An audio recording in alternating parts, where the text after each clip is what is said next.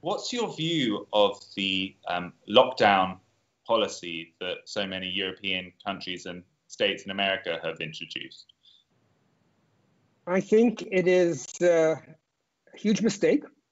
I think we need smart lockdown. If we were to do this again, we would probably insist on face masks, hand sanitizers, and some kind of payment that did not involve touching right from the very beginning. This would slow down new outbreaks. I think for example, they've found, as I understand, that children, even if they're infected, never infect adults. So why do we not have children at school? Why do we not have people working? England, France, Italy, Sweden, Belgium, Holland are all reaching levels of saturation that are going to be very, very close to herd immunity. So basically, and I think that's a good thing. I think the policy of herd immunity is the right policy.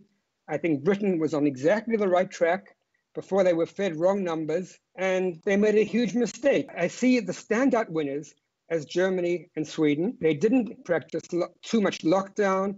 They got enough people sick to get some herd immunity. The standout losers are countries like Austria, Australia, Israel, that actually had very, very strict lockdown, but didn't have many cases. So they have damaged their economies, caused massive social damaged the educational year of their children, but not obtained any herd immunity. I think in many ways, the European countries are fine. They didn't need to have lockdown, but they will have all reached a high enough level of infection not to have to worry about further future attacks of coronavirus. The United States seems to be heading that way. They're certainly that way in New York City, but they still have a long way to go.